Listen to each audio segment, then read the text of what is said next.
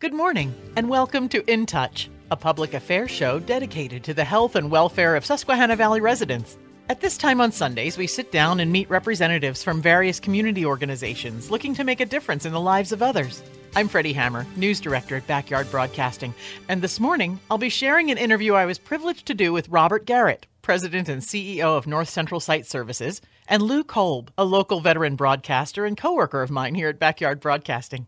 Both accomplished men are blind.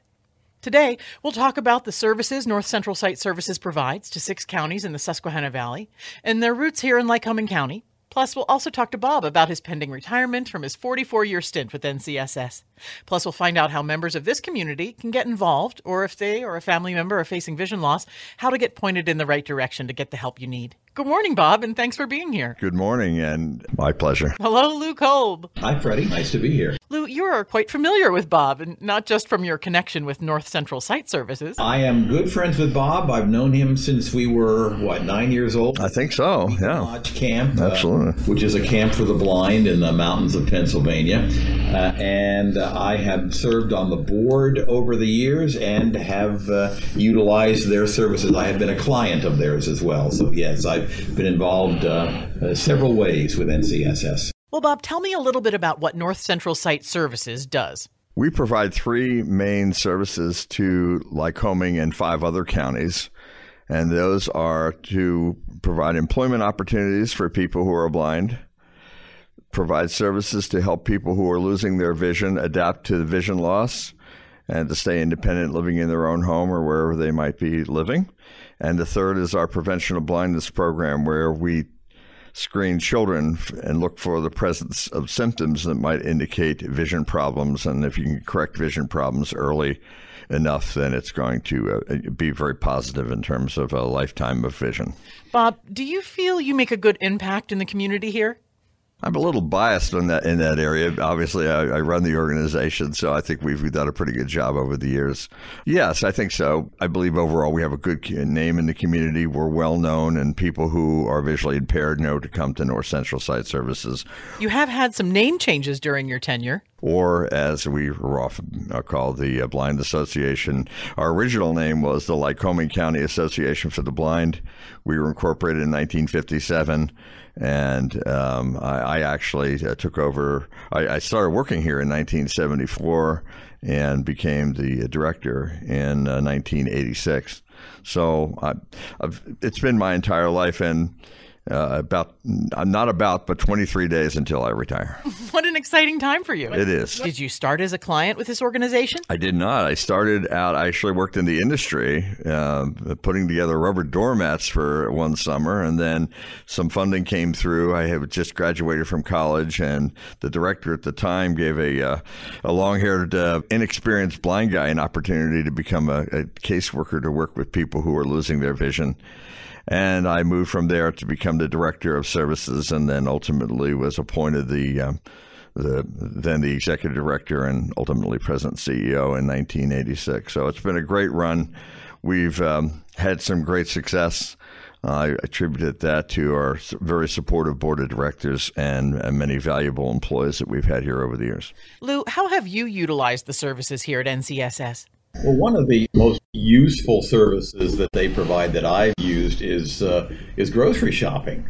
When you can't see, it's difficult walking into any store because they aren't set up for that. They're set up for you to walk around the aisles, particularly grocery stores. Pick out what you want, bring them to the counter, and then take your bags and go on your way. That's hard to do when you not only can't drive there, but you can't even see where you are, what you're doing once you get there. And one of the services they provide here is grocery shopping for clients, and they have helped my wife and I. Kathy's sighted, but has her own health difficulties.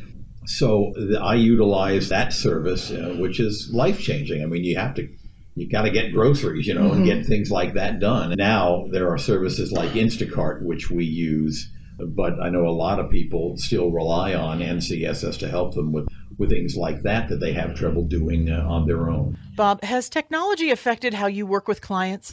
It has. The technology has definitely made an impact for most people, and I would say not categorically, but primarily for younger people. Older folks still are going to want to have that someone to take them to the store, which is fine, and that's your personal choice as far as I'm concerned. You can try to use Instacart or one of the other services out there, and if that works for you, great. The other side of the story, though, is that for everybody, going to the grocery store is a social event too. And if you are blind or visually impaired, you're more than likely you're going to be much more secluded, much more removed from the activities of daily living. And so the actual social experience of going with one of our people to the store is a valuable thing. So there is that too.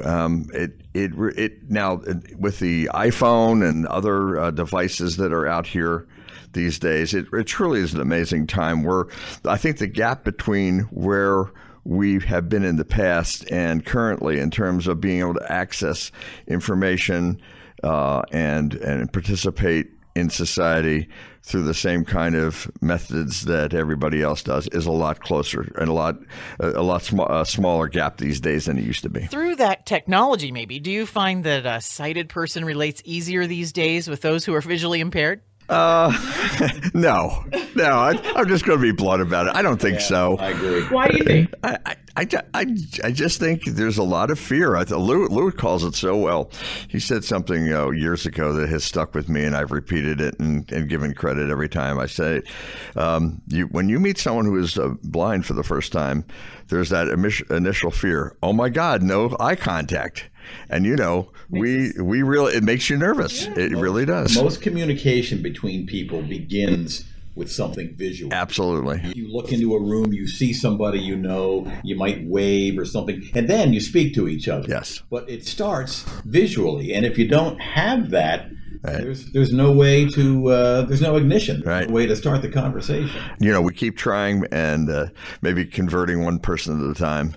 But I would say there's not a lot of progress. Well, I hope that can change. Isn't that what North Central Sight Services really is here to do? It is. Absolutely. I think it's really important to talk about the capabilities, not the inabilities of people who are blind. That's extremely important. I think we create a positive environment for that to happen. This is a very nice building. It's not some dingy-looking, low-end place that sometimes not-for-profits get relegated to.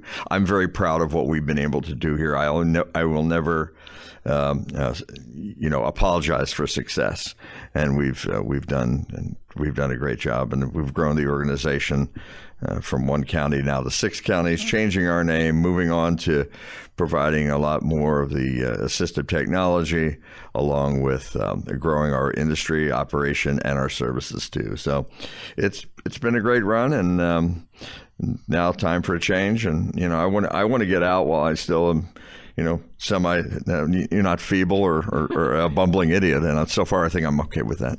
Lou, have you been a volunteer here over the years? I have. Well, I volunteered back in the 90s. I was on the board. Yes, you were. President once. Yes. Back in the 90s. It was a great experience.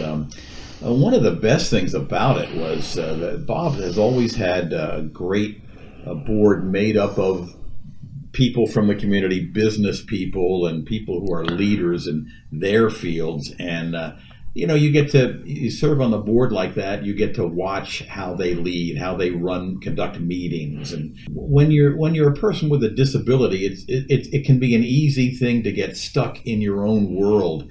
But I worked on the radio. I'm a disc jockey and a radio personality, and so I have to provide the same things to the listeners that a sighted personality would provide. And it was very helpful to me to learn the ways of the sighted world. And one of the best ways of doing that was to watch the people on the board, particularly the officers and the executive committee and whatnot, and how they do what they do. And I was exposed to a lot of really good people through my experience here on the Sight Services Board, and learned a lot from watching them. Bob, do you appoint people to the board? It's elected. We have a governance committee that reviews the needs of the organization and then decides on who most appropriate to serve. So it's certainly not a shoo-in. I have made changes over the years to be sure that we get the most qualified people who desire to serve the organization and can meet our needs, whether it be at the legal level or finance or fundraising or governance or personnel or whatever we need. Is the new CEO of NCSS, Brian Patchett, the man who will be taking your place after your retirement, a member of the board? He is not. Now, I currently am, but and I'm not sure what Brian will want to do going forward. It's never been a problem. There's never been a vote that's been even close.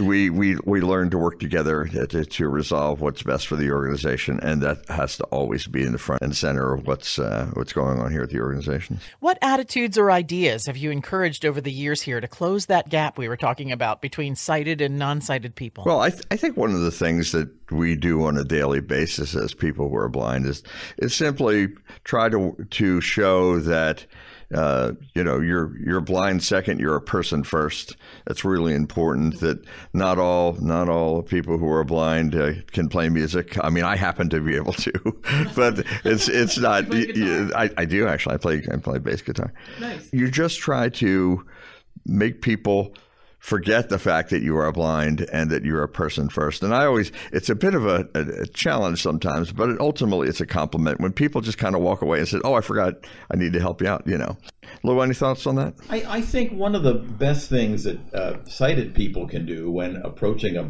person who is blind is find out what they need. Don't assume you know what they need. Right. It's very true. It is. I was standing on a street corner once. I was waiting to be picked up, and I probably was too close to the street, so that made it look like I wanted to cross the street. In fact, I was just waiting to meet somebody. Well, without so much as a by your leave, somebody came along, grabbed my elbow, and hustled me across the street. Been there, done that. It's happened to me too. It does. It happens an awful lot. So you know what you do? You just let it go. Yeah. And you turn around, and when they say thank you very much, and when they leave, you turn around and go back across the street. That's right.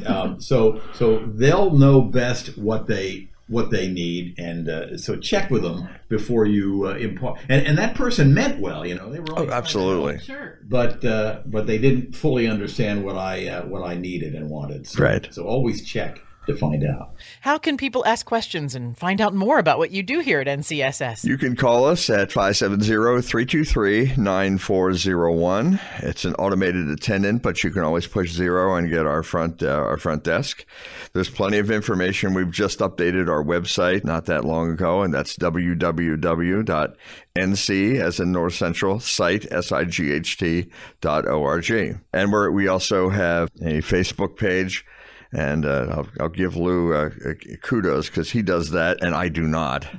That's the best way to get a hold of us, and we'll put you in touch with the correct individual, the correct department within the organization. And if you know anyone who is in need of services to help them with their vision loss, that would be the way to do it. Did you say you're retiring in 28 days? 23. I don't mean to be extra Let's get it right here. So what are some of the accomplishments you look back on fondly? I think one of the greatest things is renovating our building on Memorial Avenue.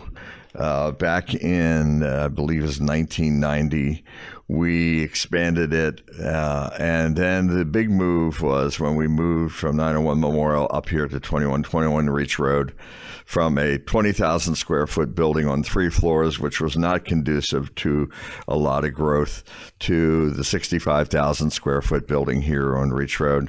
We were very, very fortunate to have been going through some extremely positive times in terms of revenue. We paid the building off in 2.5 years. We're completely debt free. I am very proud of the fact that we've been able to employ lots of people. We've had great people working in all departments. Never missed a payroll, never even got close, and we've always paid our bills. And I've always been very humbled by my chance to lead the organization. It's been a wonderful opportunity for me, and I certainly can't thank the residents of our county and the surrounding counties for being so supportive of North Central Site Services. Before we go, Lou, what's a memorable or funny moment you have with Bob, professional or personal? Oh, geez. When I was, gosh, I don't know, maybe all the people involved here, hopefully the statute of limitations is up. You remember, Bob, when we were getting, it was when I was president and we were applying to United Way, and we thought that we deserved a little more than they had allocated to us. And we made our case, and it was something that I had never had occasion to do before. Then we went to United Way and said, hey, this is, you guys are using us in your ads and everything. I do. I remember this. And we think that we deserve a little bit more of an allocation from you. And, we weren't putting them down or anything, because they do a tremendous job, United Way does. Yeah. But we made our case, and they agreed with us. I got a nice feeling of accomplishment. Bob Garrett, CEO and President of North Central Site Services. There might be some big shoes to fill here. Thank you very much. I appreciate that. It's, as I said, I've been very humbled by the opportunity. It's not easy to get a job when you're blind. It's just not. And when you have an opportunity to work at a place for so long and see the changes, and for sure, some of the ideas came from me. It was a team effort, though, and at the end of the day, I'm very proud of our accomplishments. And I know going forward, I'm leaving the organization in great hands.